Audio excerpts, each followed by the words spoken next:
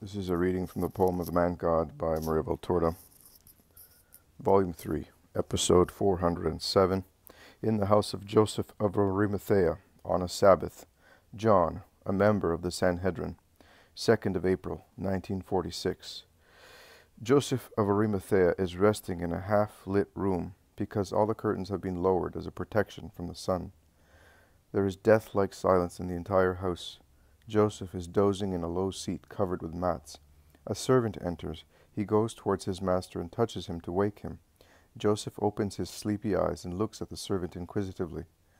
"Master, your friend John is here." "My friend John? How is he here if the Sabbath is not yet over?" Joseph has woken up with a start, surprised at the visit of a member of the Sanhedrin on a Sabbath, and he orders, "Let him come in at once." The servant goes out, and, while waiting, Joseph walks pensively up and down the semi-dark, cool room. "May God be with you, Joseph," says John, the member of the Sanhedrin we already saw at the first banquet offered to Jesus at Arimathea, and also in Lazarus' house at last Passover, always a person not hostile to Jesus, although not a disciple. "And with you, John. But, as I know that you are just, I am astonished at seeing you before sunset." "That's true. I have infringed the Sabbatic law, and I sinned knowing that I was sinning. So grave is my sin, and great will be the sacrifice that I will consume to be forgiven, and momentous is the reason that instigated my commission of this sin. Jehovah, who is just, will be indulgent to his guilty servant in view of the important motive that drove me to sin." "Once you did not speak like that. The Most High was only rigid severity as far as you were concerned, and you were perfect because you feared him as an inexorable God." "Oh, perfect. Joseph, I have never confessed my secret faults to you, but it is true. I did judge God inexorable, like many in Israel. We were taught to consider him thus, the God of vengeance. And you have continued to believe so even after the rabbi came to let his people know the true face of God, his true heart, the heart of a father. It's true, but I have never heard him speak for any length of time. But you'll remember, since the first time I saw him at the banquet in your house, I assumed an attitude of respect, if not of love for the rabbi. That is true. But for the love I have for you, I would like you to pass on to an attitude of love for him. Respect is too little." "You love him, don't you, Joseph?" "Yes, I do. And I am telling you, although I know that the chief priests hate those who love the rabbi, but you are not capable of delation." "No, I'm not. And I would like to be like you. But shall I ever succeed?" "I will pray that you may succeed. It would be your eternal salvation, my dear friend." Silence follows, full of reflections. Then Joseph asks, "You told me that a grave motive drove you to infringe the Sabbath. Which? Can I ask you without being too indiscreet? I think that you have come to help from your friend. I think you have come to have help from your friend, and I must know in order to help you." John rubs his forehead with his hand. He presses his broad forehead, which is beginning to go bald, as is typical of men in full virility. He mechanically caresses his grizzly hair, his thick, square-cut beard. He then raises his head, stares at Joseph, saying, "Yes, an important reason, and a painful one, and a great hope." "Which?" "Joseph, can you believe that my house is like hell, and will soon no longer be a home, and it will soon be devastated, dispersed, destroyed, crushed?" "What? What are you saying? Are you raving?" "No, I'm not. My wife wants to leave me. Are you surprised?" "Yes, I am, because I have always known her to be good, and because your family seemed to be a model one. You, all kindness, she, all virtue." John sits down, holding his head in his hands. Joseph goes on, "Now, this decision, well, I cannot believe that Anne has done anything wrong, or that you have, but I believe even less with regard to her, entirely devoted to her home and children. No, there can be no fault in her." "Are you sure? Really sure?" "Oh, my poor friend, I have not the eye of God, but as far as I judge, that is what I think." "But do you not think that Anne is unfaithful?" "Anne? But my friend, has the summer sun injured your brain? Unfaithful with whom? She never leaves the house. She prefers the country to town. She works as the best of her servants. She is nothing but humble, modest, active, loving with you and the children. A light woman does not love such things, believe me. Oh, John, on what do you ground your suspicion? Since when?" I have always suspected. Always? Well, yours is a disease. Yes, and Joseph, I have many faults, but I do not want to confess them to you only. The day before yesterday, some disciples and poor people passed by my house. They said that the rabbi was on his way to your house. And yesterday was a very stormy day for my house, so much so that Anne took the decision I told you during the night. And what a night! I have pondered very much, and I came to the conclusion that only he, the perfect rabbi, divine, John, divine, as you wished, that he only can cure me and rebuild my house, giving Anne, my children, everything back to me. The man is weeping, and while shedding tears he continues, because he only sees and speaks the truth, and I will believe him. Joseph, my friend, let me stay here and wait for him. The master is here. He will leave after sunset. I will go and call him for you. And Joseph goes out. After a few minutes the curtain is drawn again to let Jesus pass. John stands up and bows respectfully. Peace to you, John. Why have you been looking for me? That you may help me to see, and you may save me. I am very unhappy. I have sinned against God and against my wife, and from one sin to another I have come to the point of infringing the Sabbatical law. Absolve me, Master. The Sabbatic law, a great holy law, and far be it from me the idea of considering it of no importance and old-fashioned. But why do you put it before the first commandment? What? You ask me to absolve you for infringing the Sabbath, and you do not ask absolution for lacking charity and torturing an innocent soul, driving to despair and to the threshold of sin the soul of your wife? You ought to be distressed about that more than anything else, about calumniating her. Lord, I have only spoken to Joseph about it a short time ago. I have not mentioned it to anybody else. Believe me, I kept my grief so secret that my good friend Joseph was not aware of anything, and he was amazed when I told him. He has now told you in order to help me. Joseph is a just man, and he will not talk to anybody about it. He has not mentioned it to me. He only told me that you wanted me. Oh, how do you know then? How do I know? As God knows the secrets of hearts. Shall I tell you the state of your heart? Joseph is about to withdraw discreetly, but John himself stops him, saying, Oh, stay, you are my friend, since you were groomsman at my wedding. You can help me with the rabbi. And Joseph remains. Shall I tell you? Do you want me to help you to know yourself? Oh, be not afraid. I do not have a cruel hand. I can uncover wounds, but I do not make them bleed to cure them. I can understand and be indulgent, and I know how to cure and heal, provided one wants to be cured. And you do want it, so much so that you have looked for me.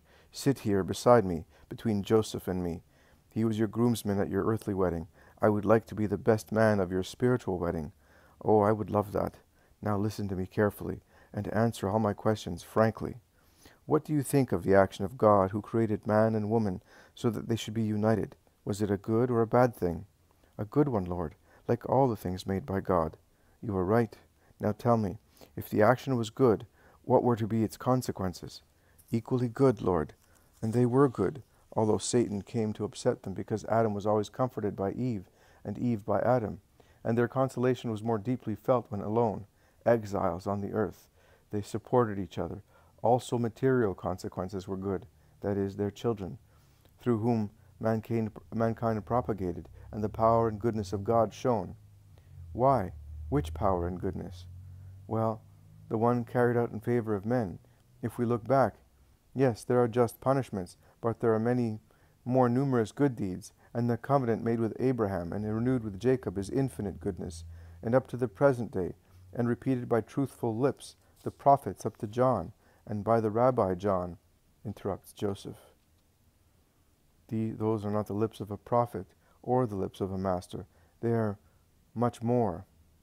Jesus smiles lightly at the still restricted profession of faith of the member of the Sanhedrin, who does not go to the extent of saying they are divine lips, although he already thinks so. So God did the right thing in joining man and woman together. Agreed. But how did he want man and woman to be? Asks Jesus. One body only. All right. Now, can the body hate itself? No. Can one member hate another member? No. Can one member separate from another? No. Gangrene only, or leprosy, or an accident can amputate a member from the rest of the body. Very well. Therefore only a sorrowful or wicked thing can separate what by God will by God's will is one unit only. It is so, Master. Well then, although you are convinced of such things, why do you not love your body? And you hate it so much that you get gangrene to grow between one member and another, whereby the weaker member, the mortified one, separates and leaves you all alone. John lowers his head, becomes silent while fretting the fringes of his garment. I will tell you why. Because Satan, the usual disturber, has come between you and your wife. Nay, he has come into you with a disorderly love for your wife. And when love is disorderly, it becomes hatred, John. Satan has worked on your virile sensuality to get you to commit sin, because that is where your sin began, from one disorder that has brought about new and much graver disorders. In your wife, you have not seen only a good companion and the mother of your children, but also an object of pleasure, and that has made your eyes like those of an ox, which sees everything altered. You saw things as you were seeing them. That is how you saw your wife, an object of pleasure for you. You considered her such also for other people, whence your feverish jealousy, your irrational fear, your sinful arrogance, which made of her a frightened, imprisoned, tortured, slandered woman. What does it matter if you do not beat her, if you do not revile her in public? Your suspicion is a stick. Your doubt is slander. You calumniate her, thinking that she could go to the extent of being unfaithful to you. What does it matter if you treat her as your rank demands? In the privacy of your home, she is worse than a slave for you, because of your beast-like lust, which degrades her beyond endurance, and which she has suffered silently and submissively, hoping to convince you, to calm you, to make you good, and which has only served to irritate you more and more, to the extent of turning your house into a hell, in which the demons of lust and jealousy are roaring. Jealousy. What can you think of more slanderous for a wife than jealousy? And what is a clearer indication of the state of heart than jealousy? You may rest assured that wherever it nestles, foolish, irrational, groundless, offensive, obstinate as it is, there can be no love for one's neighbor or for God, but there is selfishness. You ought to be grieved over all that, not at infringing the close of the Sabbath, and to be forgiven you must repair the ruin caused by you. But Anne wants to go away by now. Come and convince her. You are the only one who can judge whether she is really innocent, after hearing her speak. And, John, you want to be cured, and yet you do not want to believe what I say? You are right, my lord. Change my heart. It is true. I have no well-grounded reason to suspect, but I love her so much. Lewdly, it is true. You have seen the real situation. Everything is shadowy to me. Come into the light. Come out of the burning confusion of sensuality, which is so fierce.